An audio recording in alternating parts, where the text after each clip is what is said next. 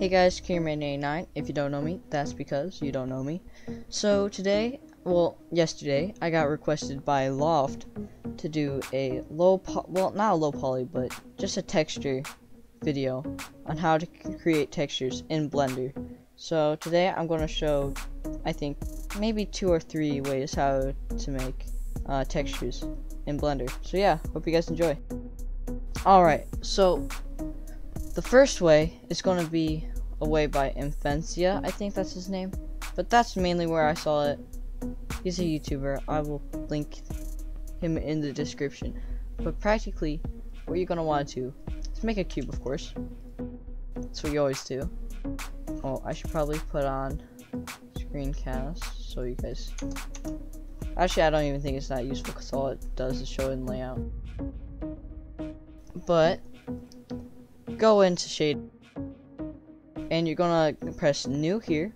It's gonna make this pop up, and this is called nodes. And practically what this is you can add filters to customize the identity and the texture of the object. So just know base color is actually the one that's important. All this other stuff is mainly used for like renders and like high quality textures. Alright, I'm gonna get the image file. You can search it up here, or you can just drag and drop. Alright, I have Infancia's palette. I'm gonna put color, and because it's so low resolution it comes out blurry. Fix this, go to linear, and go to closest. Then you're gonna want to go to UV editing, and this is mainly where you're gonna like customize and texture your part. So for low poly, I usually, because this is like a palette, you're gonna select all this, press S to scale. Oh, you need to be over here. Sorry about that. A, S, and you're gonna press 0. This is gonna bring it all to the center, and then you're gonna press enter to confirm. And you can move this about. If your what's it called, cube isn't changing color, or if you didn't see changing color in shading, just know you have to click on this part, viewport shading, and that's how you can see like all the shading and textures. Same with over here, it'll come up like this, but you probably have to click that. If you want to change a single face, just select that face, or whatever. If you want to select like a specific part, select that, G, and you can move it. So that's how you texture it. If you were to export this to Roblox as FBX, it will come up with this texture, and it will look like this. Just know the lighting might be a little bit different because I do not know about that. But yeah, Blender lighting is a little bit different. And if you have any like settings that you changed from over here, it might change it. Now we're gonna do the second way.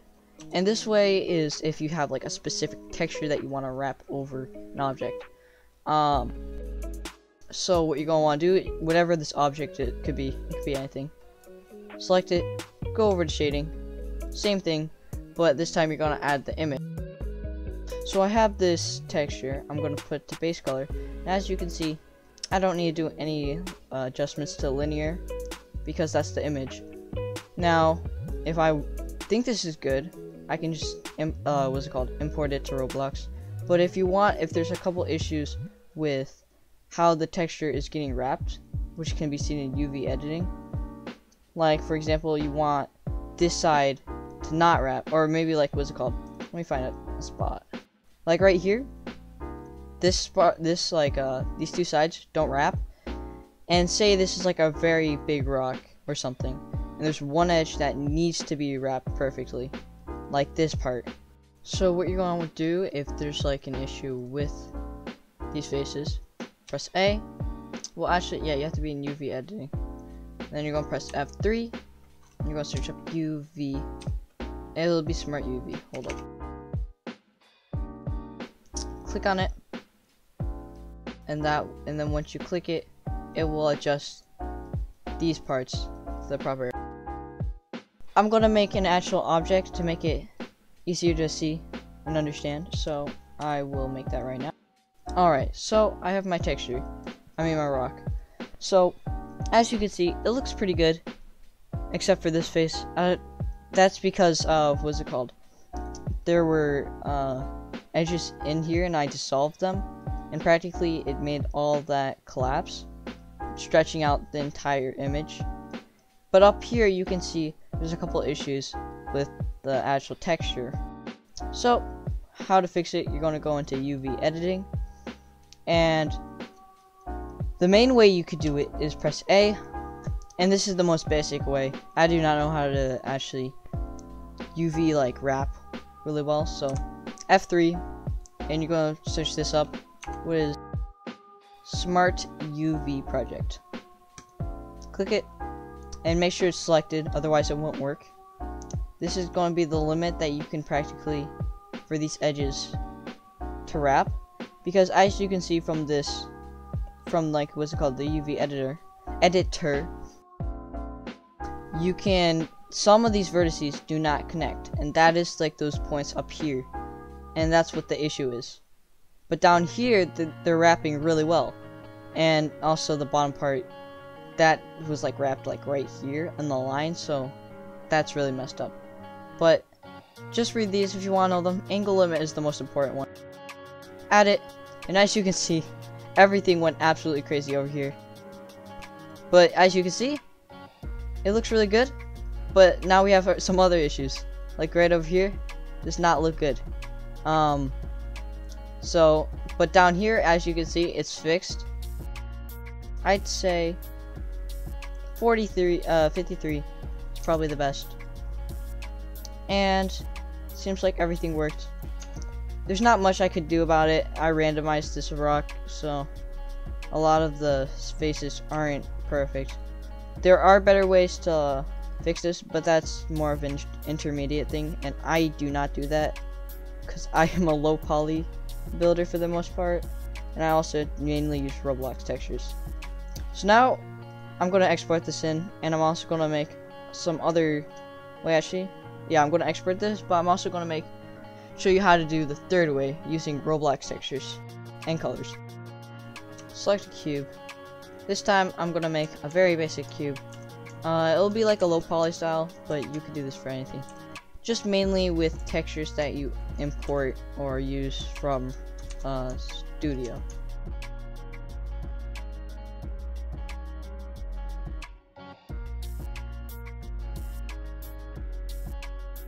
Alright, so there's a tree. Kind of looks ugly, but oh well. So, say you want to have each of these leaves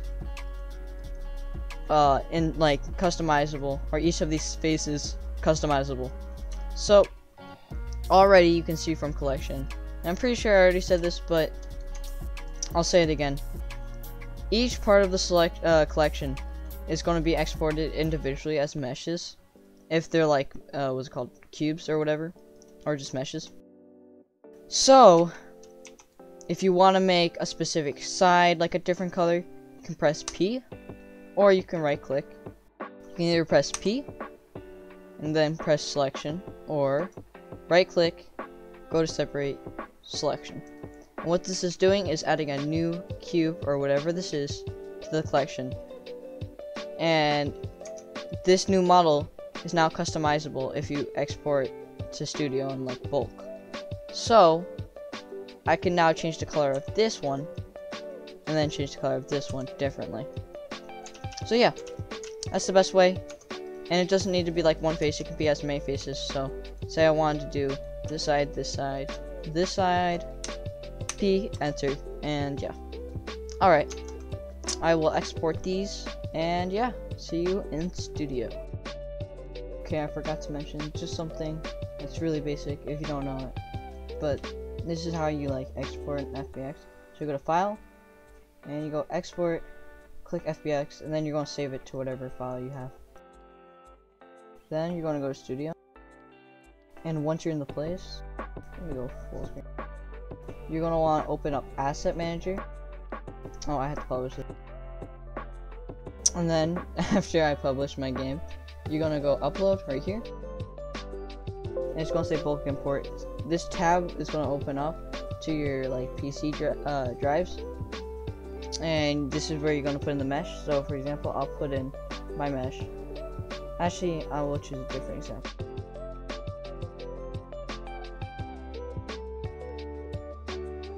you're going to just press apply. You don't need to worry about anything there.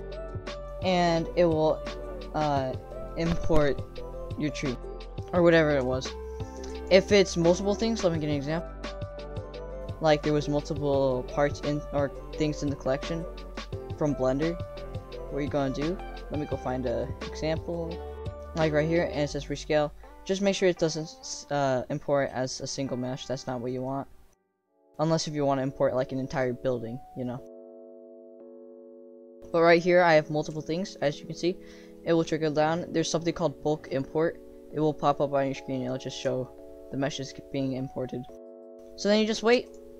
I'm like halfway done with these, and then I can import them all together. So these are my candy meshes. Alright, so I finished. And you'll select that one, hold shift, click down here, select all, and then insert with location.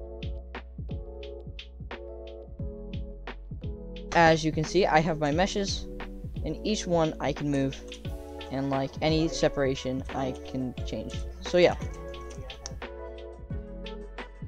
I can change the colors, and that's how you do it. Alright, back to the actual video. So now that I'm in studio, I have my meshes, and as you can see, the texture for the rock came out perfectly. The same would happen with the cube I made for low poly, but just know it'll come out like this. And for the tree, I can recolor each part.